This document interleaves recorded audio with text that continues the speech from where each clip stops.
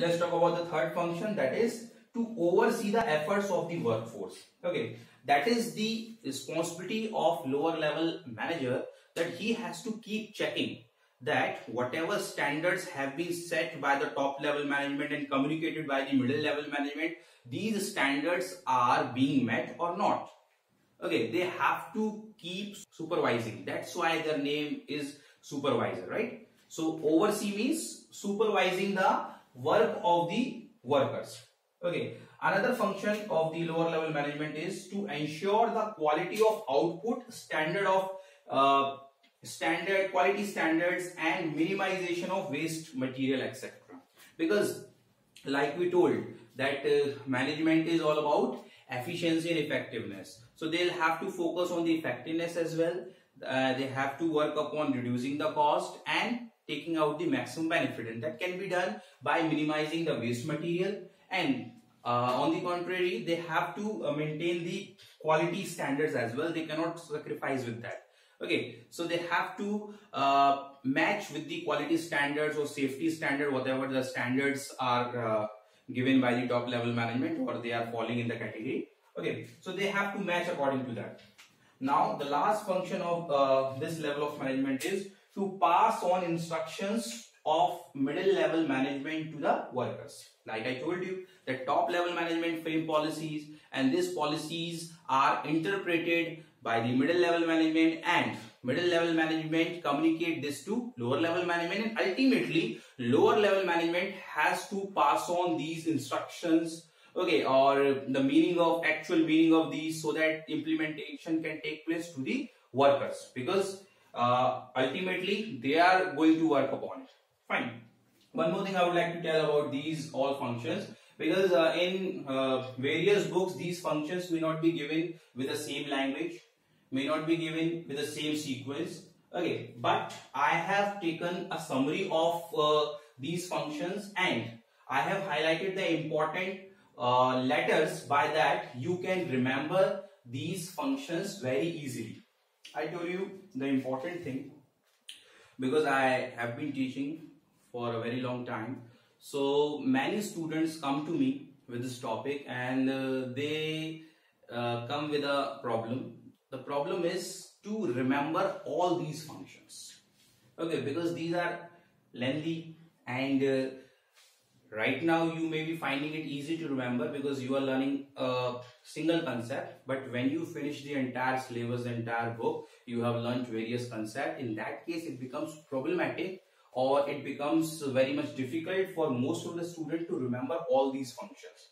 Okay, especially at the time of case studies. So what happens, sometimes the functions of the top level management are mistaken as the functions of the middle level management or lower level management, vice versa. So these problems take place. So I focus on these problems because I keep taking the feedback from the student. You can also give me the feedback if any kind of problem is coming. So in that case, what happens, I thought over it, and then I tried to work upon making a code, like I all the time do. But that was a challenge for me, that how to make a code for such a lengthy sentence. Then I took the most important word from the entire sentence, by which you can remember the entire sentence, or you can frame the language. Like here I took a word resource. Okay, so if you talk about functions of top management and you remember resource, then rest of the language you can frame on your own. Means arranging the resources, bringing the resources like money, machine, etc. Okay, similarly here I took a special word, that is business. Fine. So by the B, business, you will remember about the business environment, and you will come to know for the survival of the organization they have to have the information of the business environment, and then you can frame the another language as well.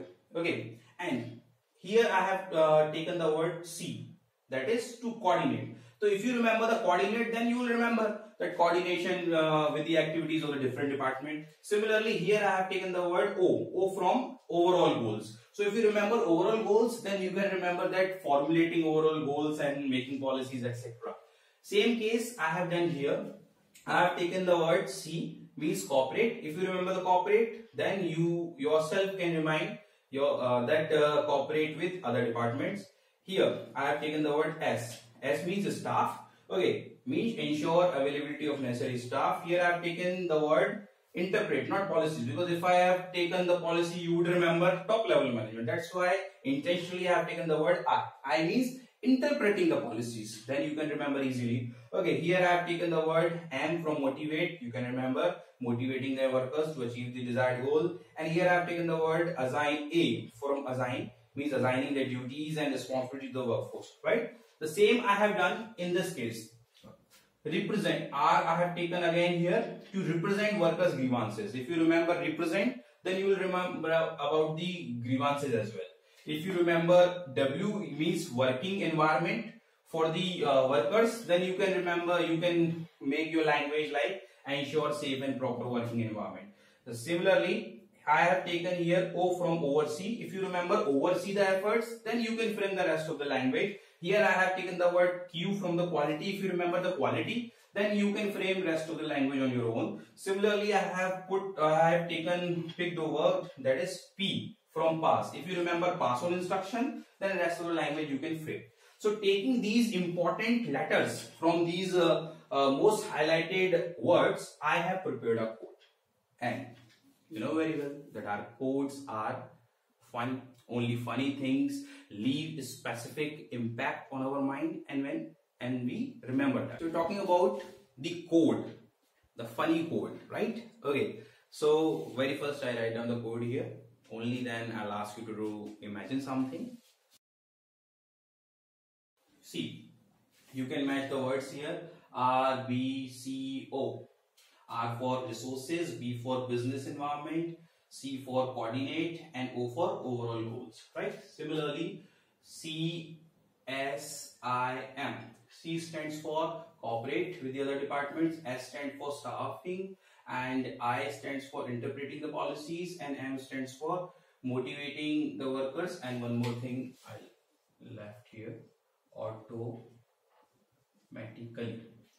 A stands for align the duties. Okay, and this again, R stands for represent, and W stands for working environment, and O stands for oversee the work, and Q stands for quality standards, and P stands for passing on instructions. Okay, now you'll have to imagine, we know very well that nobody buys car online, right? They can give the order, but they have to buy the car going physically to the outlets. So you'll have to imagine that there is somebody called Rahul, and Rahul has bought a car online, and after buying that car, he is driving that car, and by the mistake or automatically, you have to imagine what happens. He just hit a monster. I have used the word here smash. Smash means just breaking something. Okay, just to break something. So the car then the car is smashed into a monster automatically. And then what happens after the smash? Rahul jumps, and he goes where he jumps, and he goes to where he has to jump onto a queen's palanquin. A queen was sitting in a palanquin. Palanquin, you can understand, palanquin is a kind of box in which a person can sit, and two or four persons can carry that palanquin. So a queen was going in that, and Rahul jumped onto that palanquin. Okay, you'll have to imagine that funny situation. And if you imagine that funny situation, then what happens? You'll remember that code forever, and you can remember the all functions of management with the help of this funny code, right? So after knowing the functions of 3 levels of management, we are going to another topic, that is levels and functions of management. Don't get confused here. What we have learned, these were the functions of particular level of management, particular level of managers, you better call them. But here we are talking about the functions of management that we learned so far. There were 5 functions: planning, organizing, staffing, and directing, and last controlling. So here we are seeing these 5 important functions of management, how these are applied in these levels of management. Okay, now the very important statement is that every manager, whether he is at top level or at middle level or at lower level, he has to perform all these 5 functions, right? But relevance or relativity of a particular function differs from level to level. Okay, I explain you that thing with the example. You all must be watching cricket. If you do not watch, even then you have the information about the cricket. In cricket there are 11 players. Okay, and I take example of a batsman. The batsman's main function is what?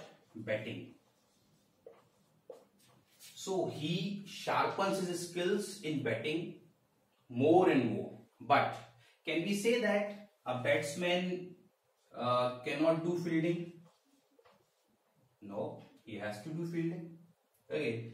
Can we say that a batsman cannot do bowling? No, he has to do bowling as well. You must have seen Virat Kohli also bowls. Yuvraj Singh also bowls. Okay, you have seen Mahendra Singh Dhoni also bowling. Fine. Batting, fielding, bowling or keeping and coaching and making strategies. Okay. So, if we talk about a batsman, he has to sharpen his skills more in batting. He can bat well among all these activities, but he has to do fielding as well, he has to do bowling as well, and he may have to do keeping as well, he may have to do coaching or making strategy as well.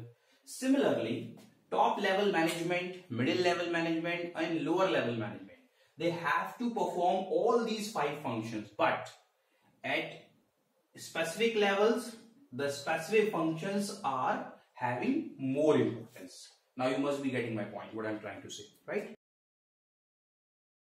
I just prove my point with the help of one diagram, which you will be finding in your books as well. But so often you do not understand it pretty well.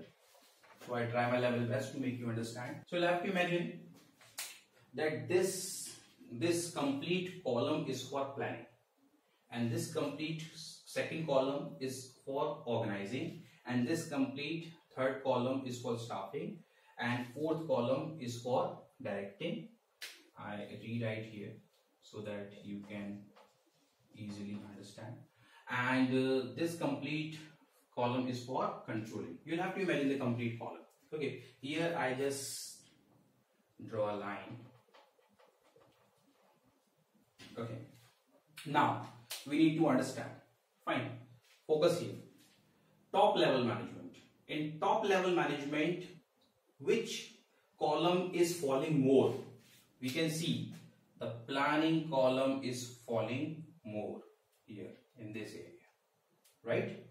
Okay, I just put these kind of lines here. Okay, this portion.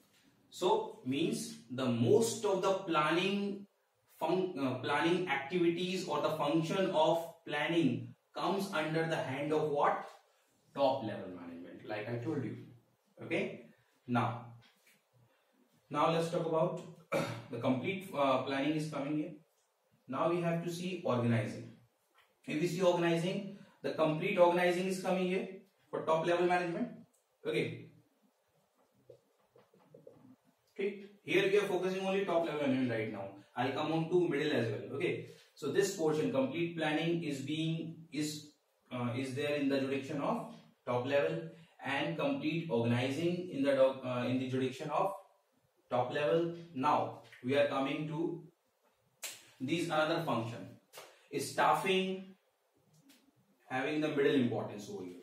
Okay, directing is having very less important, and controlling again is having very less important. Okay, now let's talk about middle level. Middle level is having planning, okay, as well as organizing, but it is having staffing function more. Okay, and it is having directing function a bit. Okay, and controlling function is just you can say equivalent to very less. Now let's talk about lower level management. Lower level management is having very less portion of planning. We can see here, and a bit more portion of organizing, and a bit more portion of staffing. But it is having two big portion. One is directing and another is controlling. So we can conclude here. Top level means planning and organizing. Middle means staffing and directing but less. Lower means directing more and controlling. Here I would like to add one more thing: coordination. Okay, so if the question comes that planning is exercised by which level of management more, then what answer you have to take? Top level. Similarly, the question comes, organizing is exercised by which level of management more, means you'll have to take top level. But if the question talks about directing or controlling, then you'll have to take lower level. Fine. Okay, and if the question comes about staffing and coordination, then you'll have to take middle level. Okay, I'm skipping here this directing less. You need not tick in the case studies if the question is asked, right? You'll have to focus on this. Because the most portion of directing comes under lower. Okay, because they have to exercise this function more. Like I told you that these levels of management perform all 5 functions of management, but the relevance of particular function becomes more important to particular level of management. So for top level management, planning and organizing are the both important function, and for middle level management, staffing and coordination is important, and for lower level management, directing and controlling is most important, right? So this is all for today. See you in the next video. Thank you very much.